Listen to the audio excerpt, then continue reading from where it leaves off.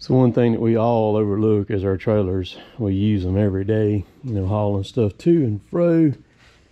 And they take a lot of beating, a lot of abuse, turning those 90-degree turns on the pavement and all that stuff like that. But I bring it in here about twice a year and check everything on it, and rolled up under it, checked all my hangers and all that stuff like that up under there. Everything looked good. Gonna check the oil and all the hubs there and make sure they're full. Just clean them off. But so check the air. I knew this tire was a little bit low. I didn't realize it was quite that low. So it's on 29. We're gonna see. I'm gonna set my stopwatch here and see how long it takes to get this thing to 80 psi. That's the M18 inflator right there. I've got two of the M12s. They're awesome. This one right here is even faster, a lot faster, and it's got 4 memory settings on it, so you can set 4 preset air pressure on this one here, so you don't have to scroll it up, you know, to get to it every time like you do on the M12. On this one, you're only supposed to this one's only supposed to run about 20 minutes continuously, and then you gotta let it cool down. The M12 is a 10-minute run cycle on it. So we're at 36. I just got that one about a week and a half ago. But that one will go up to 150 psi also. The M12 will not go up that high. I think it's only 100 and I think it only goes up to 110 or maybe 120. I can't remember exactly on it, but they're pretty snags little dudes. I was wanting to see how long it would take on this. So I'm gonna grab a screwdriver. I'll set it's been 1 minute now exactly. So we're crossing 2 minutes. It's at 46 pounds.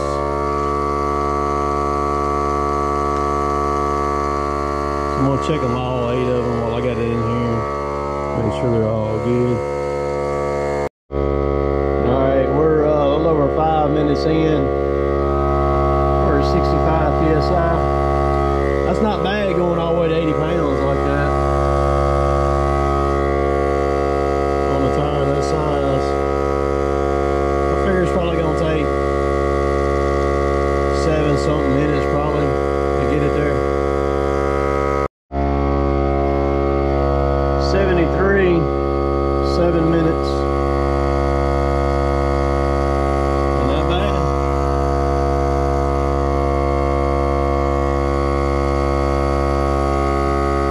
You don't make much noise either. Pull them Catlin plugs out. And the hubs here. You can see the oil in there. I'm gonna put a little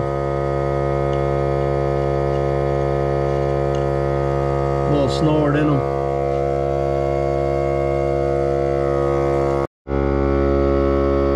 We're at 8.5 minutes. We're at 78.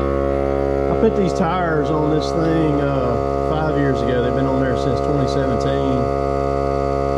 Yeah, it's 5 years ago. I do the math on it for a little bit. I couldn't get all 10-ply tires, so these are I forget what these are. These are thicker, more plies. Let's see. Right, almost 9 minutes. You see, 80 pounds. It's pretty good. So it's not bad. I mean, if you're out on the road or something, it'd be perfect for that. And of course, 80 pounds of pressure, that's going a lot right there too. So I'm gonna go around and check all the rest of them. I'll do the rest of them with the air chuck and my big compressor, because it'll be a lot faster. So I'm watching August Hunnicky over here over my shoulder, and he said, "We've never had an unhappy customer that is sane." And this lady's sane is what he said. I love it, man. I love August. Everybody can learn a lot from August in the tree world, that's for sure. So these are 14-ply tires are what these are. They'll hold 110 psi on the front. Again, I couldn't get the same ones, all 8 of them all the same, so split the difference. Got 4 of these and 4 of those. When I go back to swap them, get some more, I'll try to time it to where I get all 8 of these here and put on it. So yeah, and probably, well, I want to next year, I want to update the gooseneck. And I had this one. This is a better built up there at Double Springs, Alabama. And I've had this one since '02, so it's 20 years old now, man. It's been a beast for 20 years. Got 2 10,000-pound Dexters up under it. But I'll go to, once I get me another one, I'll go to something mucho different, boy. Sure will. Yeah, like I said, hopefully I can do something like that this next year. Maybe metal will drop down some too, but let's get the rest of this air pressure check. I got them all done, all 8 of them. They were all a little bit low on air, but not as low as that one over there. I'm going to have to look at it and make sure it don't have anything in it. Check the oil. I just put not even 1/2 ounce of oil in both of these, probably not even 1/4. Those 2 over there, they were plenty of oil in them. But I'm gonna look this tire over, make sure it don't have anything in it, and check it out real good, and she'll be ready. So let's see what this thing looks like.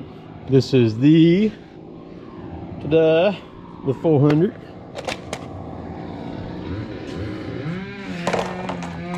Still watching August Hunnicky stuff.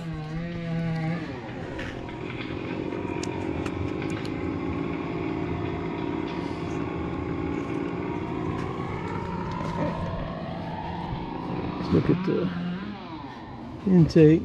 Looks pretty good right there. All right, here we go.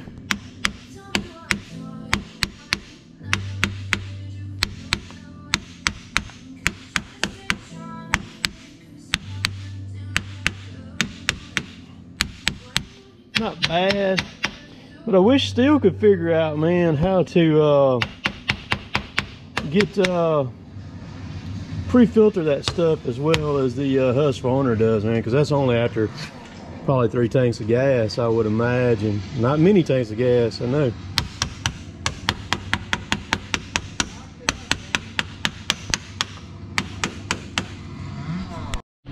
I really like the 400, man. 400, I've said it before in other videos, it's probably my favorite saw. It's light and it's got a crazy amount of power. So yeah, I'm tying this in after doing that, because I got to get saws ready for tomorrow. I'm gonna put a little air on this thing too and work on it. But anyhow, this saw here has a square ground on it, and I have done a good bit of work on this chain. You can see the back of the cutters where I ground them all, and all the tie straps I've ground all them too.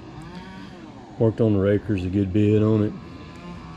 I like running this saw, running in the tree a good bit too, again because it's got a lot of power and it's very light, full of gas and oil. 25-inch bar, weighs 18 pounds 6 ounces. A dislike about the saw, dang gas and oil caps on it constantly leak on pretty much all my steels I've got. And then I've said this a lot too, I wish they'd put a primer bulb on the steel stuff, man. They put it on their blowers and what have you, but it makes cranking them cold, like starting off in the mornings right off the bat when they haven't been cranked at all. Puts the gas up there. The biggest thing though is if you run out of gas, man, you can purge that thing up and snatch it usually one time and it cranks, man. You know, but these right here, you're gonna pull them a little bit till you pull it up in there. I left the decomp valve in this one. The reason being is because I run it in the tree so much, and I want to pull it as easy as I can when I go to crank it. So I'm gonna use a little air. We're just doing maintenance stuff today. Ended up getting a little rain early this morning, so it's been nice. Give me time to do this kind of stuff on a Sunday. So yeah. We'll test her and see what she'll do.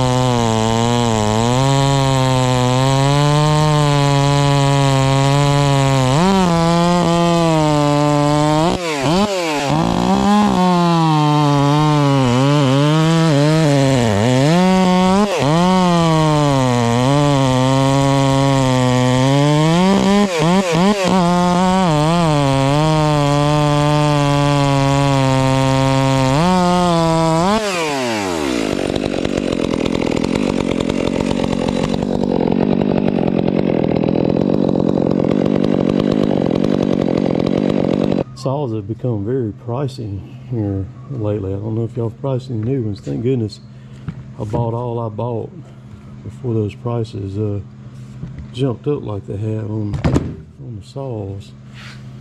And one thing for sure, you cannot have too many chainsaws.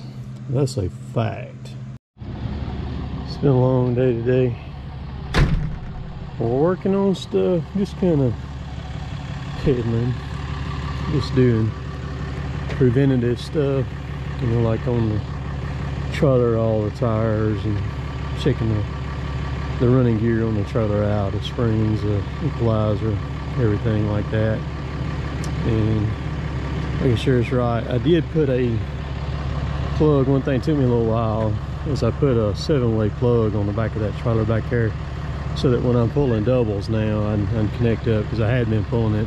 Usually Chris is right behind me, you know, for my eyes and for the brakes and everything, you know, brake lights and stuff. But now, if I pull the chipper or I pull the lift behind that gooseneck, I'll have lights and everything on the back of that. So it'll be a lot safer, especially if I'm by myself or something. So we're gonna go fill this chipper up, get it full, because I've got I got one tree that's probably the biggest pine I've ever cut down. I'm gonna cut it down tomorrow, so I got to get the chipper ready.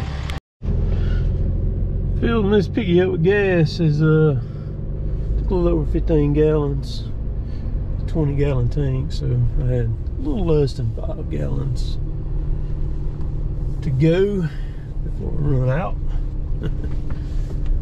Let's go to the house. Hot cotton over there.